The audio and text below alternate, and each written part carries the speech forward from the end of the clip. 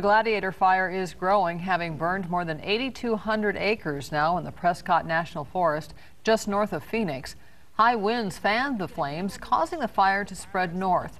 20 firefighters with the Kern County Fire Department's Rio Bravo Hot Shot crew have been on the scene since earlier this week, working near the historic town of Crown King. 23 ABC checked in with Rio Bravo Hot Shot Superintendent Jimmy Rocha this evening to see how his crew is handling the conditions and how their efforts are going. Holding up really well. Haven't been back into the main base camp and stuff. We're staying in the small spike camp in the town of Crown King. Last night they flew in our food to us. Other than that, we have trucks that come back and forth twice a day, bringing in food to us and water and stuff. So other than that, the boys are holding out just fine.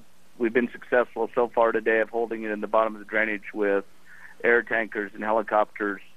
And we're hoping eventually with the coming wind event and the red flag warning we have for southwest winds, and it'll push the fire away from this area, and we'll actually be able to go in and work the line directly with several of the other crews. That fire has destroyed 4 homes and prompted the evacuation of more than 300 people from the small town of Crown King.